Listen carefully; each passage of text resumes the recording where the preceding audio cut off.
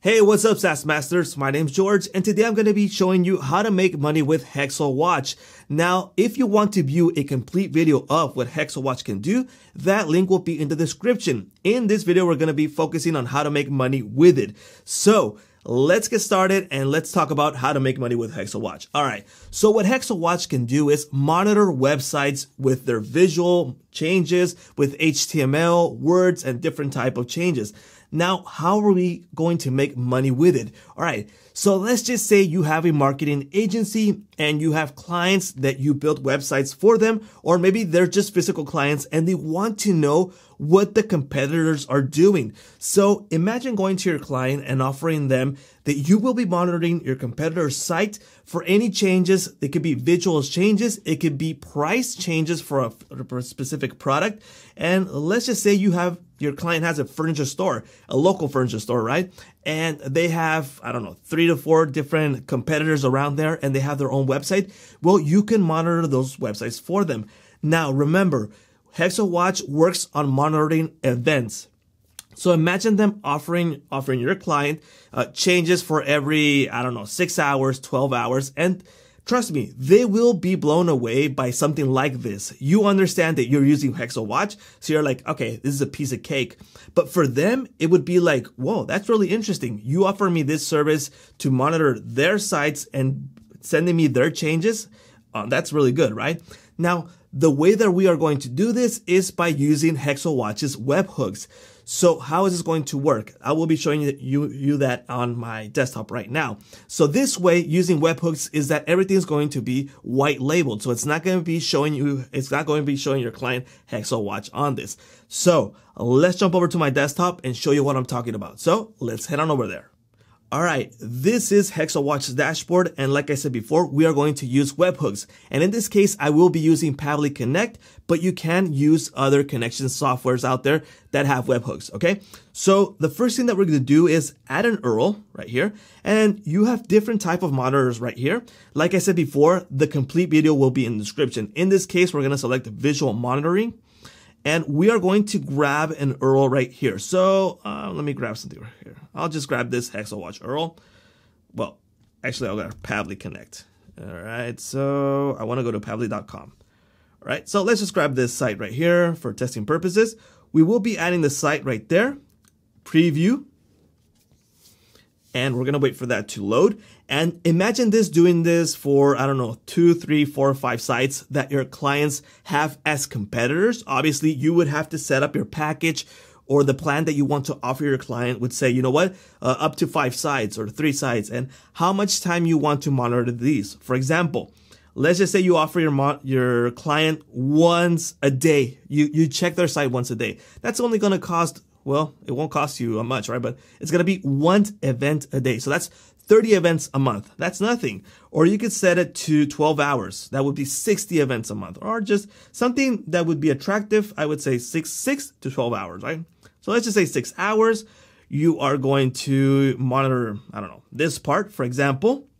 And you would set how much change do you want to monitor, right? So for example, if you click any change, so anything that moves on that side, it's going to detect it. So I wouldn't recommend that. I would recommend something over 20%, but you set it to what you want, right? Depending what you're going to monitor.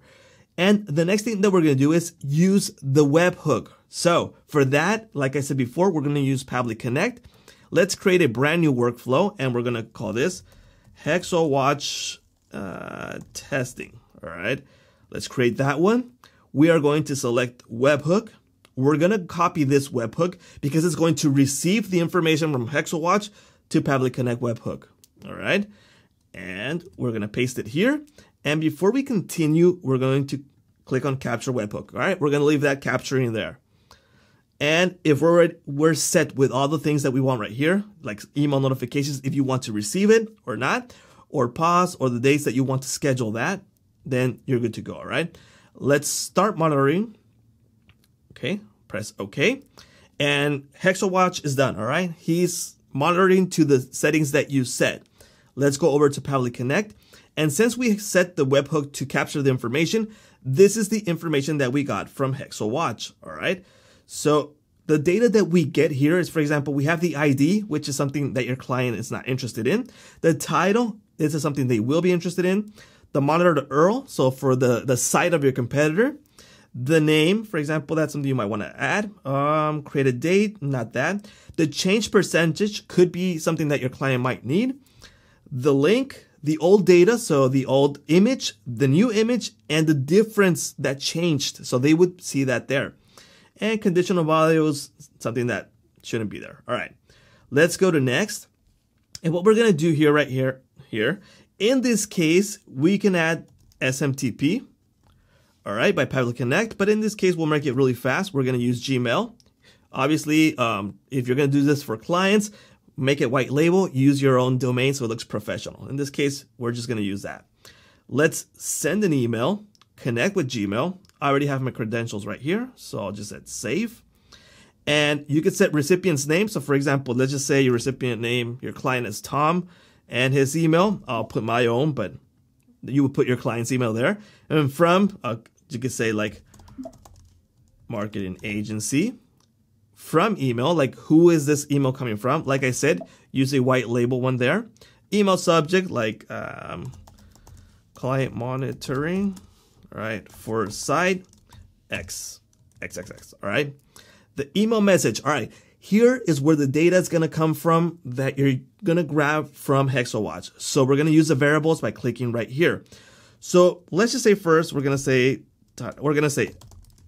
hello, Tom. These are the changes found on the service you hired. All right, enter, and we're going to say title.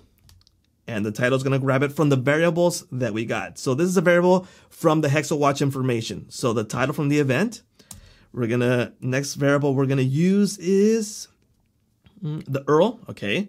So we're going to say URL monitored. All right. And we're going to add the variable. So that URL, right? Oh, that's the URL.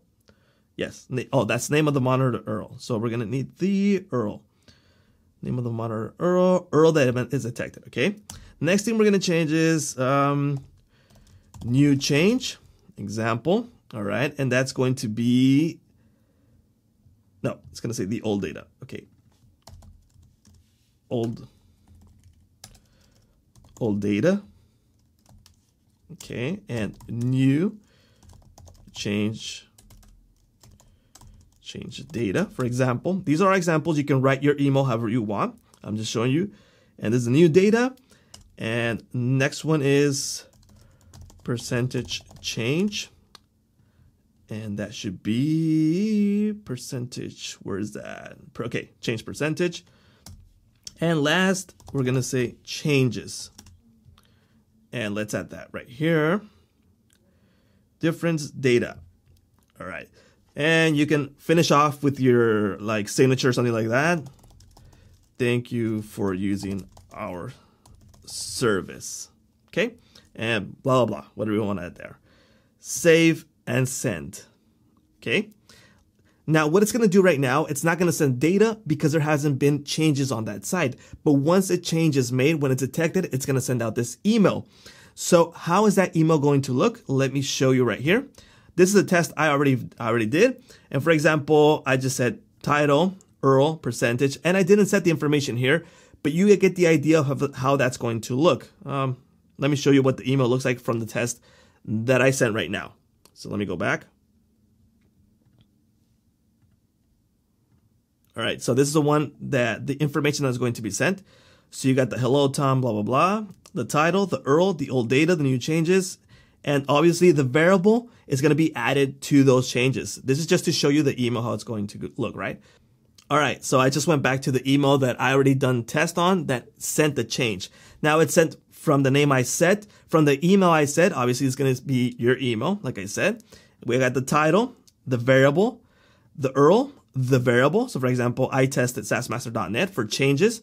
The percentage of change is 32%. And these are the images. For example, this is the old image.